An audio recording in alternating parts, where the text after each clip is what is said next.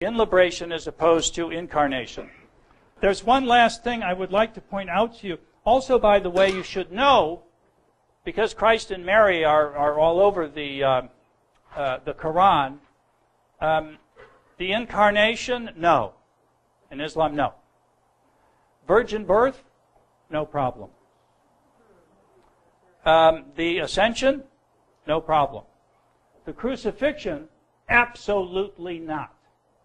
Absolutely not. God does not treat his prophets that way, and Christ was one of his greatest prophets, second only to Muhammad. And in fact, in apocryphal literature in Islam, Christ is supposed to come back at the end of time to break the cross and bringing all things in submission to Allah. So Christ is breaking the cross.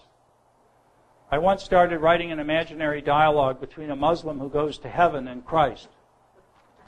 And the Muslim sees our Lord on the right hand of the Father and said, well, I didn't expect to see you here. You were supposed to come back and break the cross. And Christ responds, no, I was broken on the cross, which is how you got here.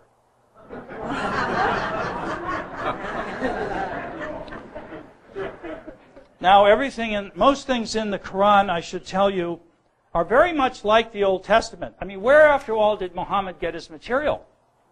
Where do you think this came from?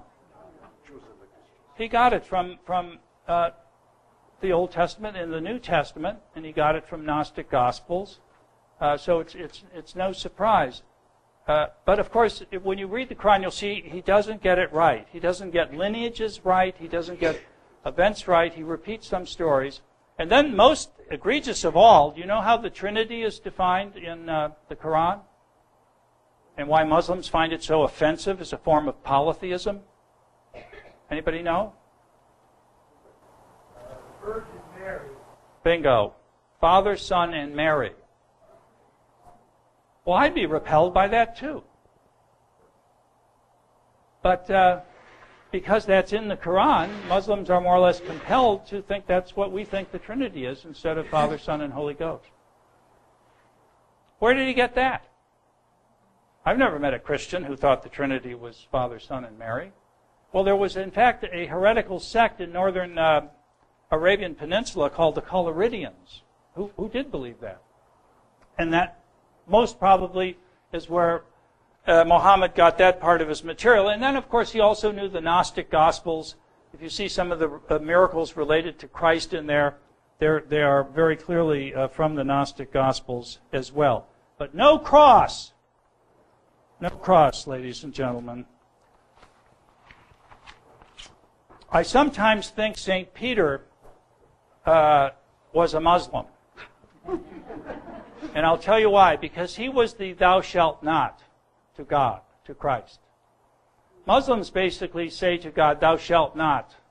Thou shalt not be crucified. They have a certain idea of who God is as omnipotent and as pure will, who couldn't be that if he did these things. And what do we see from St. Peter when Christ tries to wash his feet? Thou shalt not. After which our Lord says, then you'll have nothing to do with me. And earlier than that, when Christ said that he now has to go to Jerusalem, suffer greatly, be crucified and raised from the dead, what does St. Peter say? Thou shalt not. And what does our Lord say? Get behind me, Satan. And I would suggest to you that Islam is the great thou shalt not. I'm serious. As much as they think they are preserving God's omnipotence in its pristine fashion, they deny and basically circumscribe what he can do and tell him that thou shalt not. There's another interesting contrast between the Old and New Testament, between the Quran and indeed the New Testament. In the Quran, almost everything takes place as the direct result of an act of God. In other words, it's the first cause acting in history. The first cause does all of these things. There don't seem to be any intermediary causes. Well, that's the way the Old Testament tells much of its story too, doesn't it? It's God directly acting in history, the walls of Jericho coming down.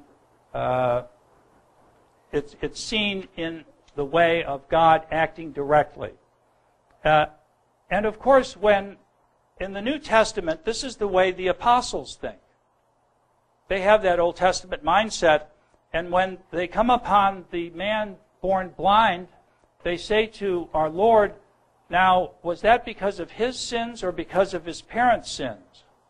And what does Christ say? He said, no, it's not because of his sins or his parents' sins. Neither. In another episode, when the Tower of Siloam crashes down and kills, I think those 18 people, they again ask him, was that because of their sins or the sins of their parents? And again, our Lord says, no, it's neither. It's faulty construction. He didn't say that, but you understand that this perspective on reality opens the door to secondary causes in the natural world. That you're actually not sick because you've disobeyed God or your parents disobeyed God. It's because you have an infection. And if you have an antibiotic, you can take care of the infection. It doesn't mean you become a saint. It just means you have a good antibiotic. So I point this out because this too is going to be a major feature of this huge drama I'm going to take you through next week about causality in Islam.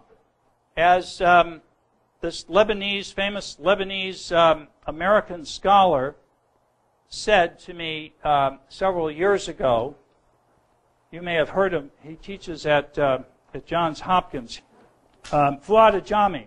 He said, everywhere I go in the Islamic world, it's the same problem. Cause and effect, by which he meant the denial of cause and effect in the natural world. Why? Because we have God as the first and only cause, and for him to be omnipotent, there can be no other cause before him. And this leads to the denial of cause and effect. And I will dramatize that for you next week in ways I hope you'll remember. One last thing about Islam for you to understand before we go to questions and before Sabatino raises another card in the back of the room. When Thomas Aquinas was approached by his fellow Dominicans, they asked him, how are we supposed to deal with these Muslims?